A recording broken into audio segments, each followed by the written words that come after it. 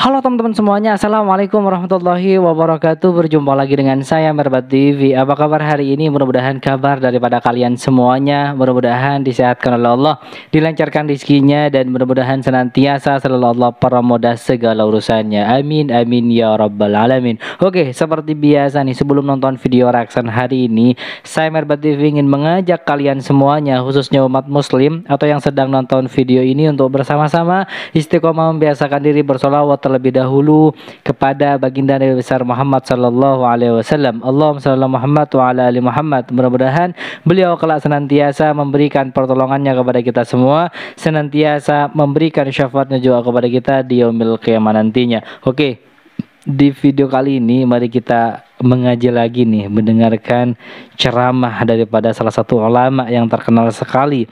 Beliau adalah Syekh Imran Hussein, teman-teman. Dan video ini bertajuk tentang Dajjal dan mata uang kripto, atau kita sebut sebagai cryptocurrency. Ternyata mata uang kripto, investasi mata uang kripto itu ada sangkut pautnya dengan akhir zaman, ada sangkut pautnya dengan Illuminati Dajjal, teman-teman. Wow, sangat mengerikan. Mari kita langsung saja react bersama videonya. Let's go. Oke, kita play bersama videonya. Jangan lupa like, comment, and share apabila video ini bermanfaat untuk kita bersama. Dan jangan lupa juga siapkan air minum karena ini sangat panjang sekali, teman-teman ya. Alhamdulillahi wa kafa. Wassalatu wassalamu ala ibadihi alladzina istafa. Dajjal dan mata uang kripto. Syekh Imran Hussein, subtitle 2019, subtitle Indonesia ya. Syekh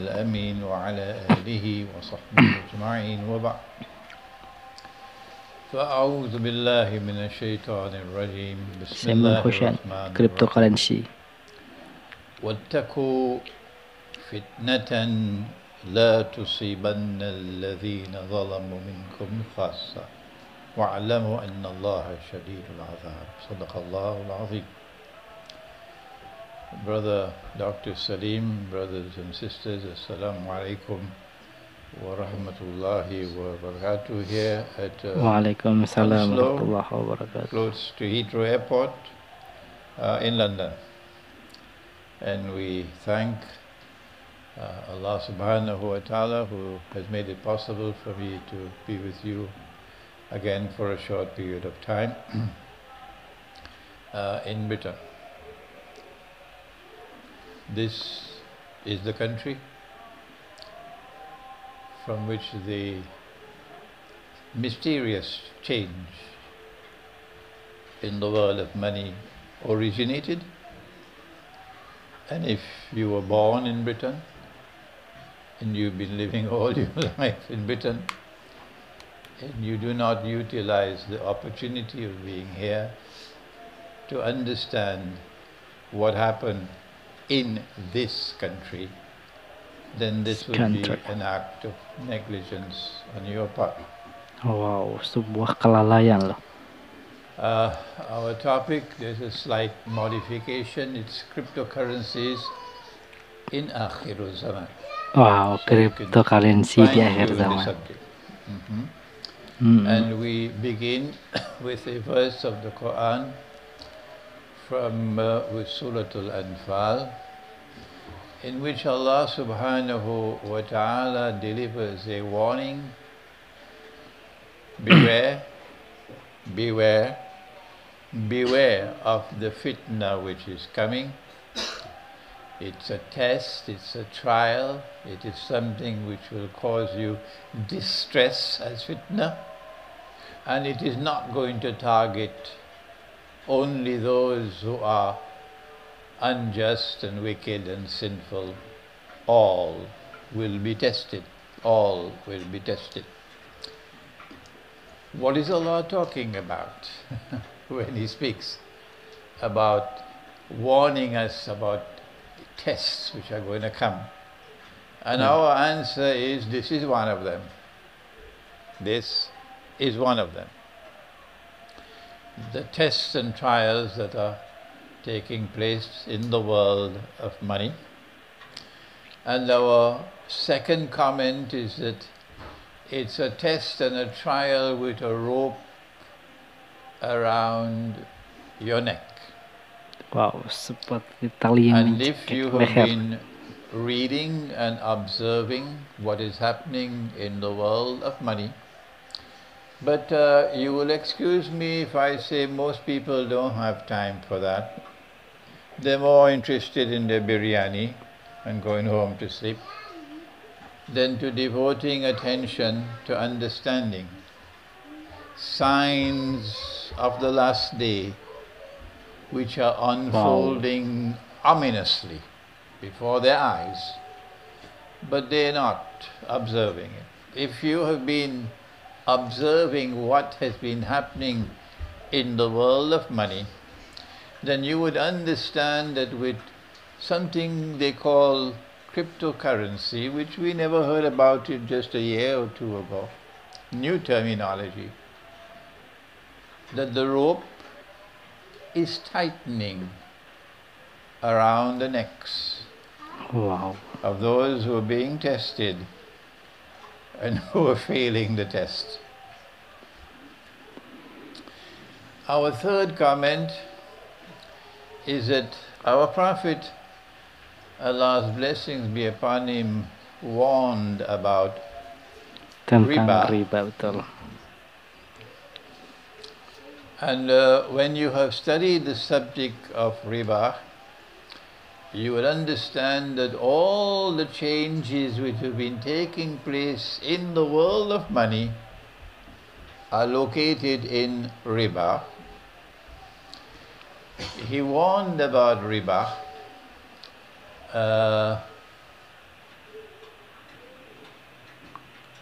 It is the last revelation to come down in the Quran, on the authority of Abdullah ibn Abbas radiallahu ta'ala anhuma, that the last revelation to come down in the Quran was the revelation in which Allah declared war on those consuming riba. He and his messenger declared war. And we're going to get a taste of that soon when the Great War takes place. The Great War is coming. I don't think the American armed forces want that war. They must prefer to fight Libya. Libya. I'm sure the Russians don't want that war. No. But there are those who do want the war. And even if they have to have a false flag attack to ignite the war, they'll do it. And once it is ignited, neither the Russians nor the Americans can do anything to prevent it. So it's coming. Allah has declared war. And if you study the war which is coming from the Quran, and again, most people don't have time for the Quran. No. They have time for everything else. And those who do have some time lack the methodology for studying the Quran. When you do study the Quran, you'll see that this war which is coming is not going to be a haphazard war. Bukan but rather perang Allah sembarangan will be juga. on one side of this war. And the other side is going to taste a bitter taste. And he's going to punish that side in this war which has been at the heart of riba, Berada di jantung grown riba. fat with its tangan banking lagi. system and its monetary system, which has sucked the blood of the masses around the world for too long. And now the chickens are coming home to roost at long last. Akhirnya. We're not afraid of death, you and I, but they are afraid of death. We are not afraid to die, you and I, no. And if we have to die, if we have to make this qurban so that the oppressor, the bloodsucker, might be destroyed, we don't mind paying this price. The monetary system is based on riba. And Allah is going to punish that riba, those who consume that riba. And our Prophet, Allah's blessings be upon him, has warned about riba. He said the time will Jangan come sampai dekat riba. when you'll not be able to find a single person in all of mankind who will not be consuming riba. And whoever says he's not consuming riba, verily the dust of riba would be upon him. Semuanya Verily debu the riba ada vapor padanya. of riba will reach him. So there is no escape. None. But then what do we do? What should the Darul Ulum be doing these last 100 tahun. 100 miserable years? And if sometimes you see a hint of anger inside of me, you will kindly forgive me. Yes, there is a lot of rage and anger inside of me. Masya Allah. But I'm trying to Sungguh-sungguh berarti control it. bila. If there is no escape, these last 100 miserable years that this monetary system has come and ominous changes have been taking place in the world of money, what should we do? Surely the Darul Ulum and the ulama Masya Allah. should use the mimbar of the khutbah of the masjid to explain and to guide the people. Our Prophet said, Allah's blessings be upon him, that when you are faced with two evils and there is no alternative, he said, choose the lesser evil. Always choose the lesser evil. And so when we approach the subject of cryptocurrencies and we look for means of responding to it, and we find the noose tightening around our neck, like I was flying from Geneva to London, and incidentally it takes an hour and a half from Geneva to London, and then takes 3.5 hours from Heathrow to Ilford Hotel.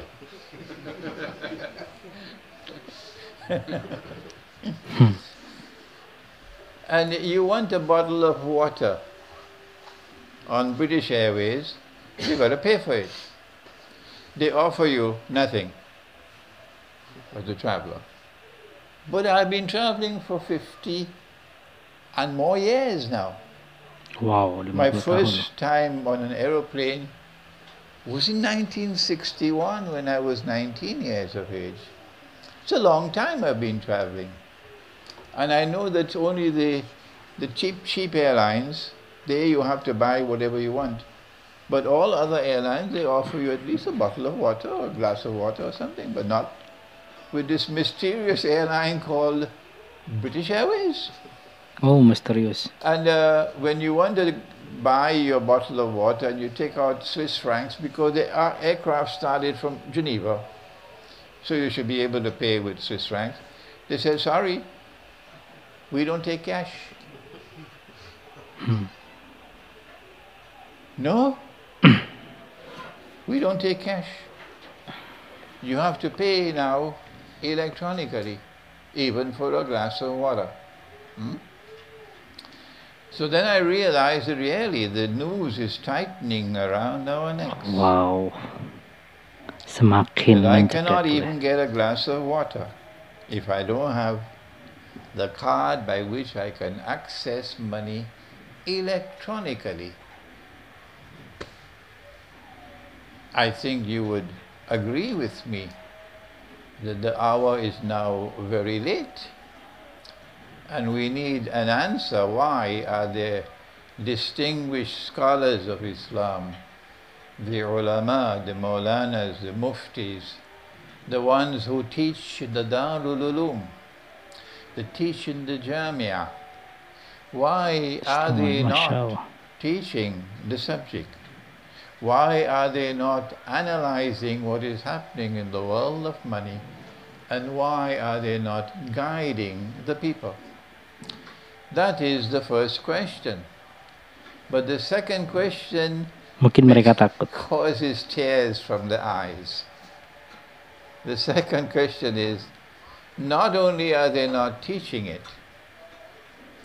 perhaps because they don't know the subject, or perhaps they find the subject too dangerous. Wow. But not only are they not teaching it, but when Imran comes to teach the subject, no, we won't allow him. We won't allow him. That is so sad. In order for us to look at the subject of cryptocurrencies in Akhirul Zaman, we are not so much interested in how to use cryptocurrencies to make more money and get rich. How to use a system to be able to survive and to make more money. You need to go to some other scholar for that. We're not so much concerned in all the mechanics of cryptocurrency and blockchain technology and so on. There are many experts who can do that. A scholar of Islam is not expected to do that. What we are concerned with is a simple definition of the subject of cryptocurrency, and then more importantly, is it halal or is it haram? And then finally, most importantly of all, why has it come at this time? What is the role that it is playing at this time? And how can we anticipate what is to come? Those are the more fundamental things that we would expect from Islamic scholarship. In the little time that we have tonight, and I always learn from my audiences, I always benefit from your views. There'll always be someone who knows the subject a little better than I do. So there's a time for me to speak, and there's a time for me to listen. I travel extensively around the world, and I'm now 76 years of age. Wow, so I do have some experience of interaction with audiences in many parts of the world. The nice thing about here is that I can speak in English. So imagine I accept your sympathies when I have to speak in French. In France, okay? And when I visit Pakistan in August, and they demand that I must speak in Urdu, and you don't have a command of these languages, you can sympathize with me. Sulit juga ya. Cryptocurrencies are simply another form of electronic money. And so we see a movement from the tangible to the intangible, from the visible to the invisible.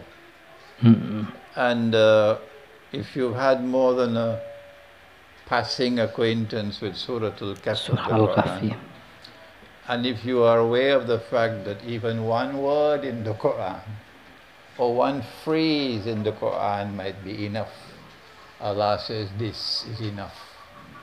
Kathalik is one word. Kathalik is one word.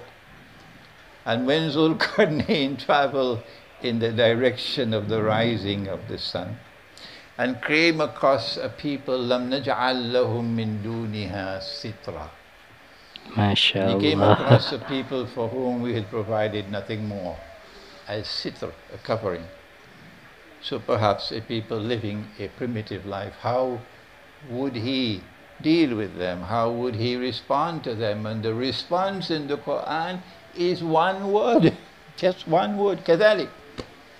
You now have to go into that and understand what is Allah saying with one word, kadhalik.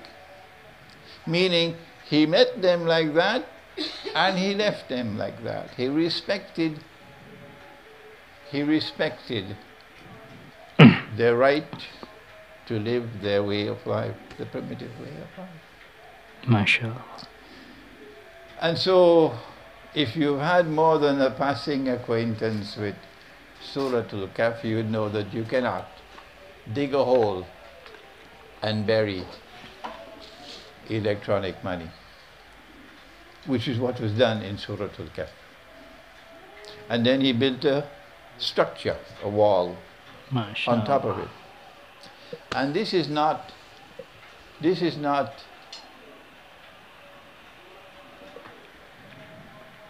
stories, bedtime stories, for you to Bukan rekayasa. enjoy the story and say wah wah, because the Quran came down لِقَوْمِ يَتَفَكَّرُونَ, and the only time you will enjoy the Quran, the only time the Quran will transport you to worlds of joy and ecstasy, is when you travel beyond the recitation of the Quran regularly in Arabic. And of course, you know it has to be from cover to cover. You know that, don't you? I don't have to come and remind you of that. And when you finish, you start again. And when you finish, you start again until the angel comes to take you. You know that. I don't have to remind you of that. And if you've not been doing that, I advise you, start today. To enjoy the Quran, you have to do more than simply recite the Quran in Arabic. You have to understand what you're reciting. Otherwise, continually reciting the Quran or listening to the Quran being recited in Salat, and you don't understand what is being recited, and someone asks you, well, I don't know, but it was a nice tune. If you remain like that, you're disrespecting the Quran, and therefore disrespecting Allah, and you'll have to pay a price for that. But to enjoy the Quran, you have to go beyond simply reciting it and getting the surface meaning. You will enjoy the Quran on that day when you apply the thinking process. Allah sent down the Quran لِقَوْمِ يَتَفَكَّرُونَ, to a people who think. And when you think and ponder and reflect and seek to penetrate into the internal substance of the Quran, on that day you will enjoy the Quran. Jangan lupa teman-teman, sambil minum ya, agar tidak jenuh.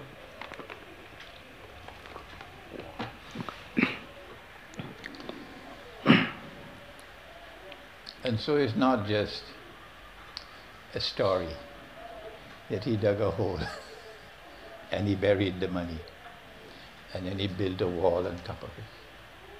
But rather, it is an event in the Quran meant to convey a profoundly important message for Akhirul Zaman. And this is the surah of Akhirul Zaman, Surah Al-Kahf. So they began with, Akhir Zaman. they began first with paper money, and then they moved from paper money to electronic money. And now we are with cryptocurrencies. And the difference between the electronic money and the new form of electronic money is that with the normal electronic money, there was still the control of the governments over it, and control over the banks over the electronic money.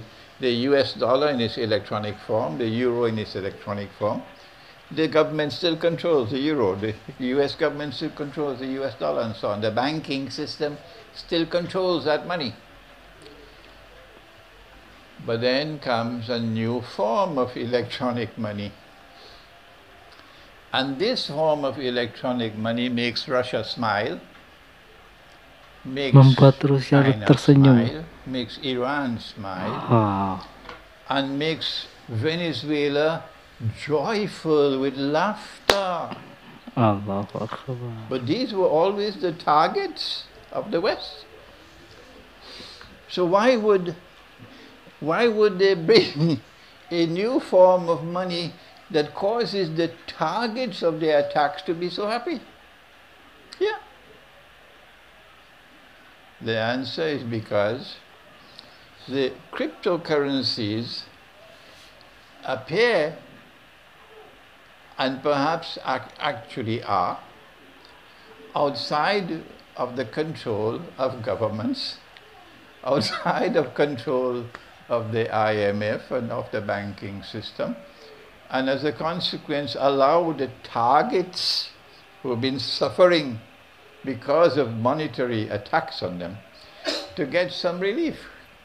And so they welcome the cryptocurrencies. So it's electronic money which seems to have private origins rather than public origins, and is privately maintained outside of the control of the banking system. So private money. Strange, huh?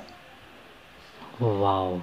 Never happened private money before. Public money and private Tak money. pernah ada uang swasta sebelumnya. We never had the term monetary system in the first place. There was no subject like monetary economics. Never. And then came a new form of money and a new branch of knowledge called monetary economics. And now we have a new term now. We have public money, we have private money. Banyak istilah berarti. My responsibility is someone in Islamic scholarship. It's not my responsibility to go into this private money and examine all its mechanics and explain that to you. That's not my job. Somebody else will do. If it is outside of the control of governments and outside of the control of the banking system, and that pleases people, fine, that's their choice. But we don't get our guidance from private sources. We get our guidance from the Quran and from He to whom the Quran was sent, Nabi Muhammad alayhi salatu wasalam. Allahumma salli ala And Muhammad. woe unto those who will turn away from the Quran when Jangan seeking sampai kita knowledge, berpaling terhadap Al-Quran ya teman-teman ya. including knowledge of this subject. Woe unto those who do not direct attention to the Quran and to Nabi Muhammad alayhi salatu wasalam, Allahumma salli ala either Muhammad. because they have more important things to do or because they don't know how to go to the Quran to locate that which explains the subject. They've been too secularized. What does the Quran tell us about money? In order for us to determine whether cryptocurrency is halal or haram, our Prophet sallallahu ta'ala alayhi wasallam warned about a time when people will no longer care for the distinction between halal and haram. But mashallah, you were here, and it's nice really to speak with a Pakistani audience in Britain. It's far more comfortable to speak to a Pakistani Muslim audience in Britain than in Pakistan. Yes, Mashallah. I tell you that. And I don't know what kind of reception I'm getting. I'm going to Pakistan for the first time in 5 years, in August of this year. But I'm excited, really, I'm excited to find the kind of energy. You would not be aware of it because you're living here. But I am coming from outside, and I have vast experience with Muslim communities around the world.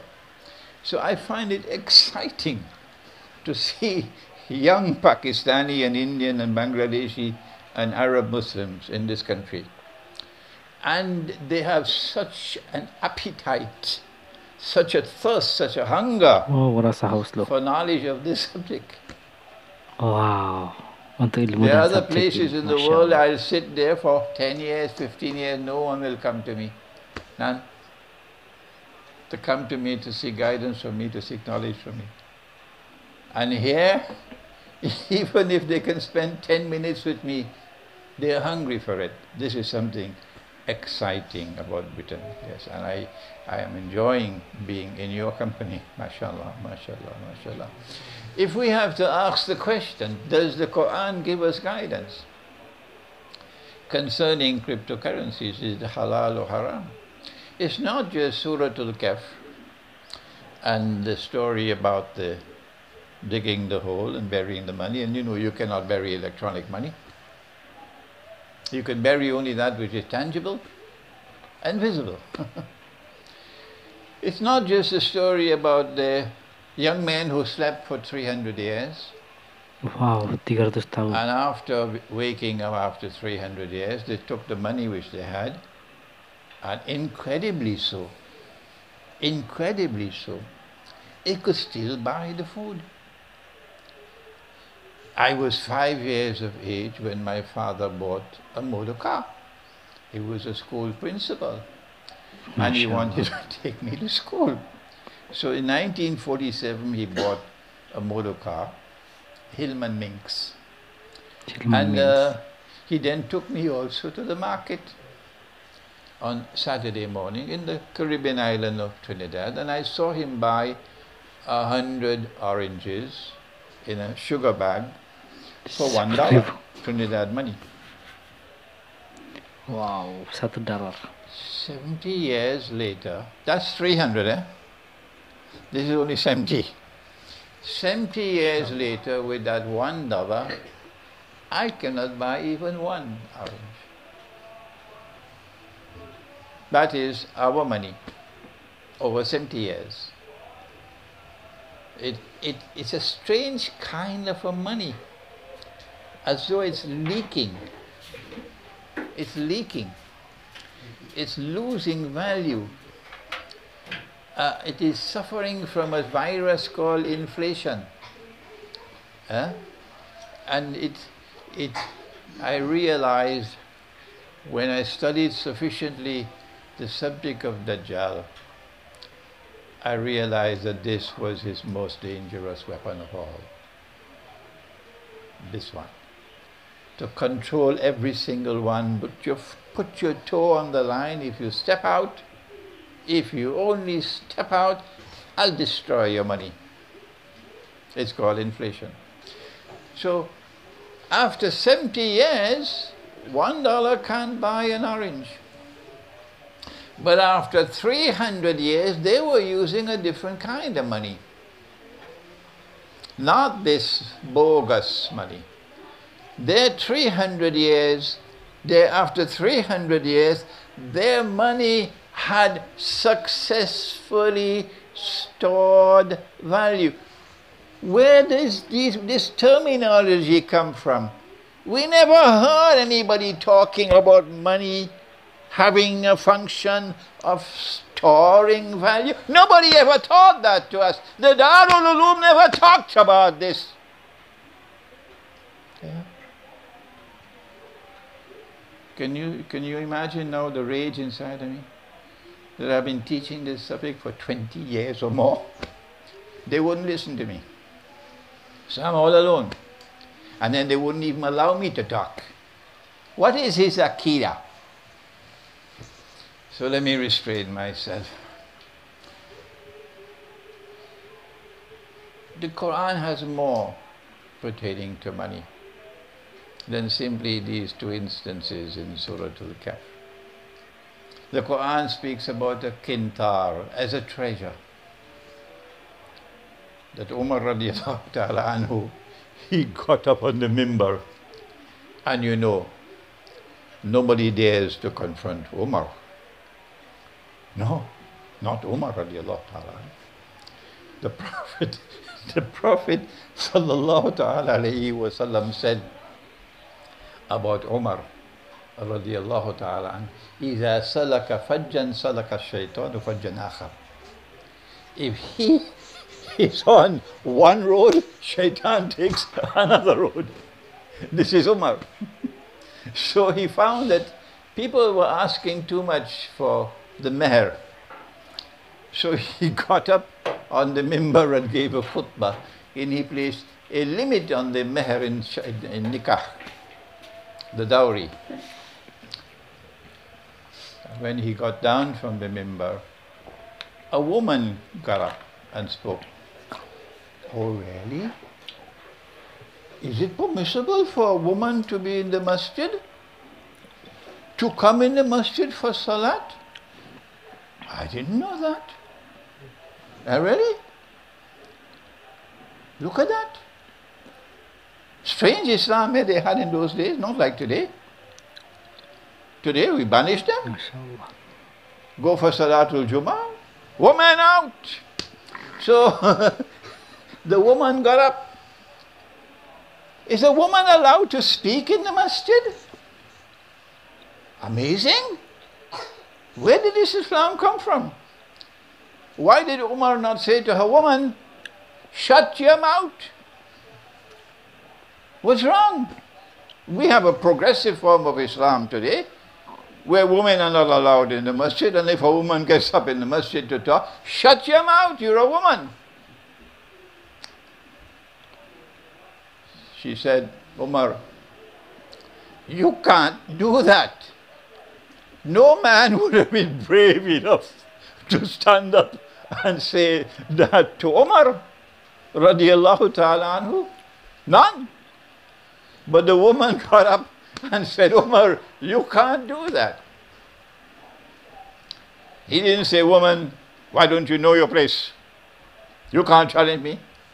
No. They had a strange Islam in those days. Yeah. He asked, why not? She gave the answer.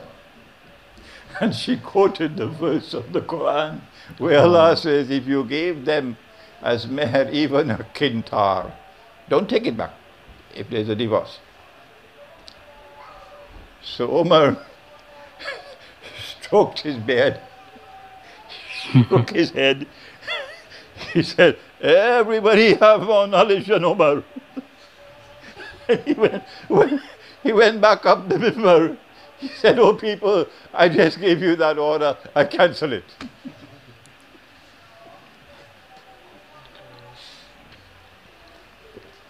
A kintar is about 1,200 dinars. Oh, 1.200 So we dinar had banyak. a free and a fair market, yes. But our free and fair market had such controls and checks in it for wealth to be broken up and not concentrated. كَيْ لَا يَكُونَ الدُّولَةَ بَيْنَ الْأَغْنِيَاءِ مِنْكُمْ. That wealth should not be concentrated. It should be broken up. That the maximum that someone could own and hold as a treasure is a kintar. Wow. And today you have 1% of mankind owning some 90% of the wealth of the world. And you call that progress? No, the Quran has more to it on money than these three that I have mentioned to you. If you want to know what is the definition of money in the Quran, we're not going to have the time for that tonight. But I have my book entitled The Gold Dinar and Silver Dirham, Islam and the Future of Money, and you can read that book in 1 hour. You don't need more than 1 hour to read that book. You'll find the definition of money from the Quran and the Sunnah. It is, you have the word dinar in the Quran, you have the word dirham in the Quran. MashaAllah. And a dinar in the Quran is a gold coin, a dirham in the Quran is a silver coin. But then when you go from the Quran to the Sunnah, you find that if there was a shortage of gold and silver in the market in Medina, what would they use as money? Answer, dates. Dates. And so you have the hadith of the Prophet ﷺ, which I hope you are familiar with. I don't have to teach it to you again. Which is crucially important for the definition of money in Islam.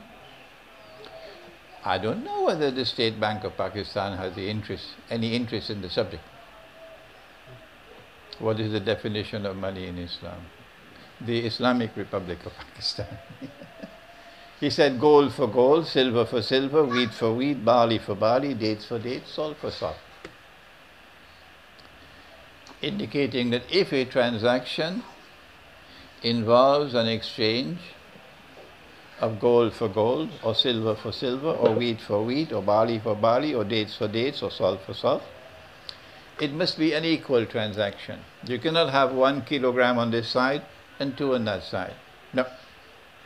Because if you do that, it's not only haram, it's riba. Oh, Why? iya betul. I'll explain in a moment, inshallah. It must be hand equal to equal. He said, it must be hand to hand, meaning a cash transaction. It's not allowed as a credit transaction. Hand to hand meaning a cash transaction. Other than that, he said it will be riba. What is common to all 6 is that they all use as money. When gold and silver were scarce in the market in Medina, they'd use wheat or barley or dates or salt. And so we have a definition of money from the Quran and Sunnah, that money in Islam is always money in which the value of the money is located inside the money. Because some people have difficulty with the use of the word intrinsic. So let me break it down Intrinsic. to help them. Intrinsic means that the value of the money is inside the money. And it is a value created by He who alone creates wealth. Allah creates the value. Allah yang That's the menciptakan first nilainya, thing Masya about Allah. money. Indah ya. It is not a value which is located outside of the money, and therefore can be manipulated by those who would like to manipulate it to their advantage and to your disadvantage. Is that so difficult to understand? Secondly, that money in Islam is when gold and silver coins are in short supply, it would be articles of food consumption. Food consumption. And there is great wisdom in that. Because governments could ban you from keeping gold, as the government of the United States of America did in 1931. Yes, that's what they did. Ban you from keeping gold. You had to turn over all your gold to the US government, which then gave it to the Federal Reserve, which is a private bank, and exchange it for you with paper, US dollars. Wow. And then after some time had passed, they changed the value of the paper dollars, and then you were ripped off. That's what the US government did in 1931, I think it was. I have a book entitled The Prohibition of Riba in the Quran and Sunnah. It's not available here. I have to rewrite that book, really. It was written about 20-25 years ago. I can't find the time to do it before it can be published again in a new edition. In that book, I have all this history in it. So the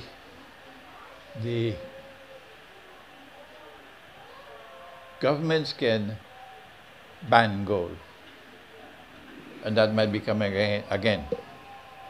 So be careful. If they ban gold and they ban silver, they can't ban sugar. They can't make it illegal to use sugar or rice, flour, wheat or barley. So articles of food consumption, therefore, assumes strategic importance now. Oh, begitu for ya. freedom. They can't be banned. But these are articles of food consumption which are in abundant supply in the market and which have a shelf life. So you can't use mangoes as money, even if it's the best mangoes of the world from Punjab. You can't use mangoes as money. Why? They don't have a shelf life. But if you are in the island of Java in Indonesia, you can use rice as money. Masya Allah. But betul di negara saya seperti itu. Yusuf of the Quran, you would know that you would not shell the rice skin. Good, because that's what is in Surah Yusuf of the Quran. The story of the king and the 7 cows. You'd keep the skin on. So it's called paddy rice. I think maybe it's paddy rice. After you take off the skin, then you can polish the skin.